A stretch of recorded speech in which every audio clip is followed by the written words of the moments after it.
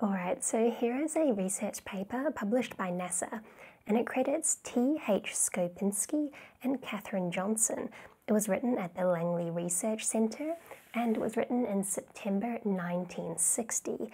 That's a year before Alan Shepard would become the first American in space, and before John Glenn would become the first American to orbit the Earth.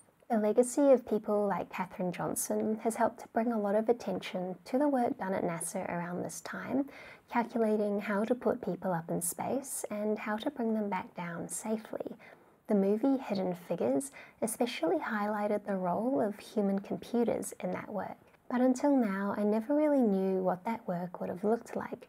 I knew that Katherine Johnson's work, as shown in the movie, had something to do with orbital mechanics or analytic geometry, but I was curious to know what the actual calculations and equations were, so that's why I went looking through the archives to find the actual documents. This is the first report that officially includes Katherine's name on the cover page, but it's not the first report she worked on. It's called Determination of Azimuth Angle at Burnout for placing a satellite over a selected Earth position. Let's go through some of the terms. The azimuth angle is measured from north and is the angle that you're pointing when you launch a rocket. Often it is limited by safety. We don't really want to launch rockets over populated areas or over houses, and so if you're launching, you often want to have your azimuth angle such that you're going to launch out over the ocean.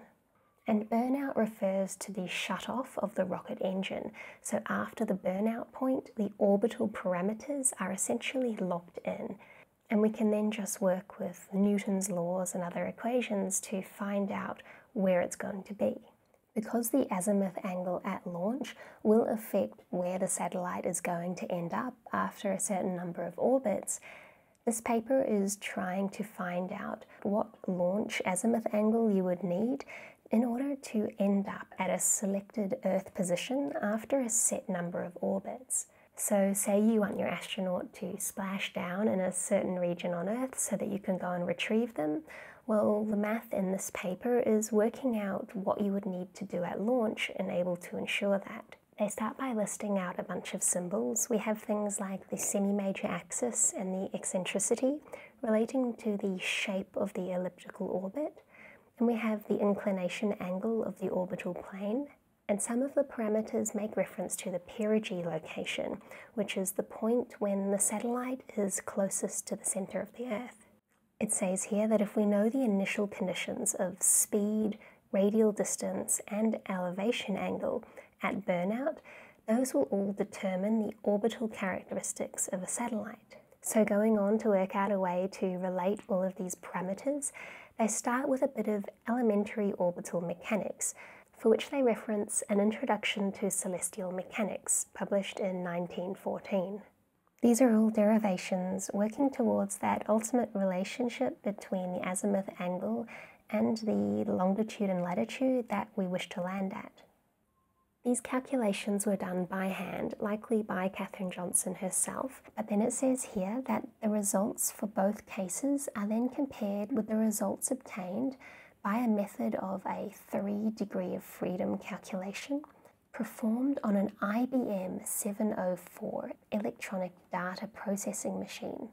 This would be around the time that NASA got its very first computers, its IBM machines, which would have been huge and taken up an entire room and very difficult to use. They go on to present 2 example orbit calculations, one for a satellite that is launched westward and one for a satellite launched eastward, just to show that this method is not limited by the direction of launch. This page here is a summary of all of the equations that were derived and that will be useful in the calculation.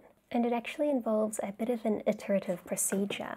Because we don't initially know anything about the orbital angle or the time it takes to get to a certain position, we just have this first approximation for the time it's taken to get to a selected point. We can feed that approximation into another equation and that value into another, until we start to see some convergence in the values we're getting for the angle. After we're happy with this much, we can then finally feed the parameters into an equation to find the azimuth angle and the inclination angle, telling us what we need to launch the satellite. There's also a mention of oblateness effects because the Earth is not perfectly spherical, and this oblateness is taken into account with small modifications to the latitude and longitude values after the first iteration. And these are the exact equations here that Katherine Johnson would have been calculating in her role as a computer.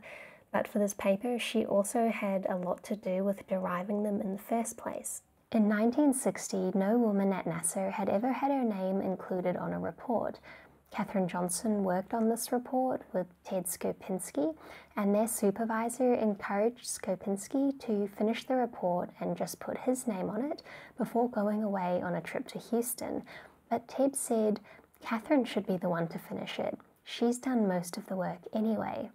And so it became the first of 26 reports to include Katherine's name. If you take a look at these photos, you might notice these calculator-looking devices on people's desks, and these were mechanical calculating aids. Here is a video from YouTube of a restored one and showing the kind of process that it uses. There's no electronics in one of these, but they can do arithmetic like addition and subtraction quite easily, and through a bit more of a convoluted process can also do multiplication and division and even find things like a square root. That is all done through a series of amazing and intricate mechanical movements. Katherine likely had access to one of these to help her step through the calculations, and something else that she might have had would have been a log table. Working out big tables of logarithms and also trigonometry values was something that motivated us inventing computers in the first place to make calculating these tables easier and ensure that there were less mistakes. Engineers around this time would have also used the slide rule, but I'm thinking that here these calculations need to be done to really a high degree of accuracy, maybe 4 or 5 decimal places at least, and so a slide rule might not be able to offer that kind of precision. But a log table, especially one made for engineers, can go right up to 5, 6 or 7 significant figures. For the first example, the eastward launch, we have a given launch position and also a selected re-entry position. And we're going to do 3 orbits. These are the values that Katherine worked out using those equations on the previous page and using her first approximation. We can do a little recreation of this using the log table. Taking the first equation and the values we've been given fills out to this. We can do the subtraction by hand, although the division and the multiplication is a bit harder. In the grand scheme of things though, this equation is pretty short and simple, so maybe she wouldn't have needed to use log tables for this, but we'll use them for the sake of illustration. A quick reminder about logarithms. If you have 1,000, that could be rewritten as 10 to the power of 3. So the log in base 10 of 1,000 is 3. The log of 100 is 2, and the log of 10 is 1. For a log of base 10, it is rewriting your number as 10 to the power of something, and that something in the power is your logarithm. Converting our numbers into logarithms is useful because instead of dividing 2 numbers, you can just subtract their logarithms, and instead of multiplying 2 numbers, you can just add their logarithms. First, you want to find the log of 91.585. There are 2 significant figures before the decimal point, so we do 2 minus 1 is 1. So our number is going to start with 1 point something. To find the rest, we go to the table.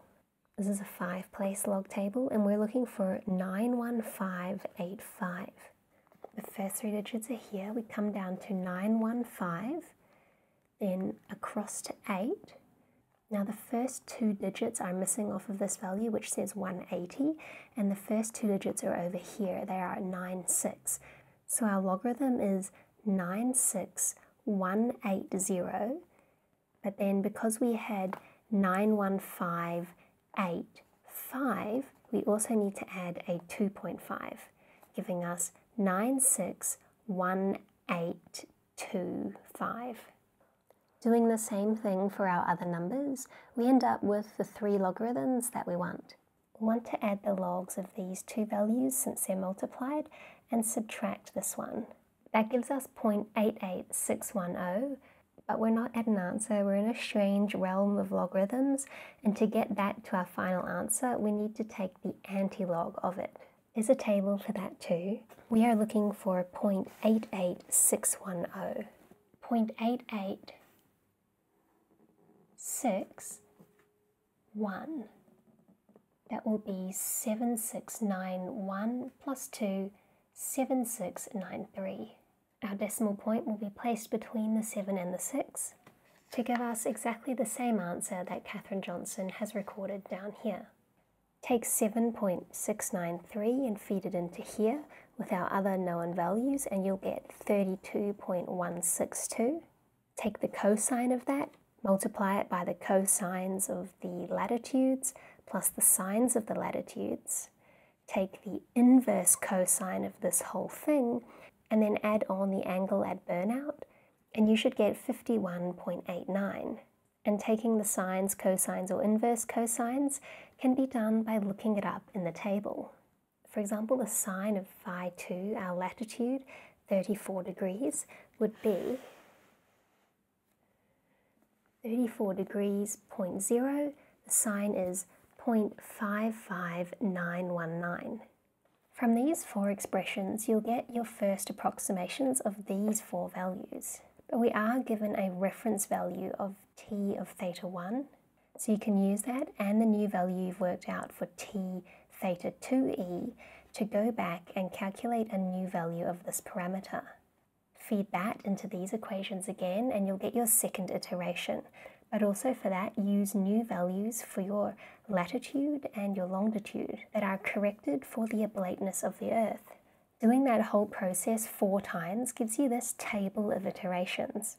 And because we've reached a point where we've got some kind of convergence to a value here, we can take these values and use them with our last 2 equations to work out the azimuth angle and the inclination angle. Going back to compare our results with that of the new IBM computer, it says that using the azimuth angle calculated by the method of this paper, an orbit was calculated by the computer for an oblate rotating Earth. And it's the trace of that resulting orbit that is presented in figure 5a. So this is actually what the computer has given us for what the orbit will look like. Doing it by hand, like in this paper, indicates that the selected position would be reached in 281.316 minutes. But the computer data indicates that at the same time, the satellite would be 18.6 nautical miles west of the desired position and wouldn't reach the desired position until 281.398 minutes, which is just a little bit later. So this agreement is considered good. Now we can do these things pretty much instantly.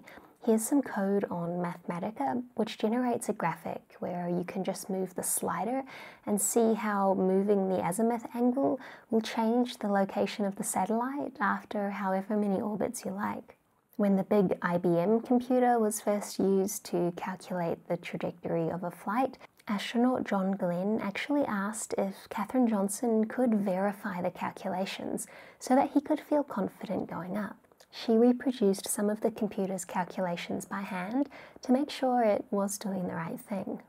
In the Hidden Figures movie, there's also a scene where the character who plays Katherine Johnson is talking about Euler's method. She says that they can use Euler's method to solve a problem about going from an elliptical orbit to a parabolic one. She runs off to the side and finds a book that she opens up to learn about the topic. And from that tiny screen grab, I did manage to find out which book that was. It's this one, The Mathematics of Physics and Chemistry by Marginal and Murphy. And here we can find the same page. It's about the modified Euler method. And this is about taking small iterative steps to solve a differential equation. We didn't have any differential equations in the paper that we just looked at, so this would have been used for different work entirely, likely having to do with actually trying to plot the path of the rocket, perhaps using the rocket equation, which is a differential equation. But I think that's enough for this video. Thank you for watching, and a special shout out to today's Patreon cat of the day, June.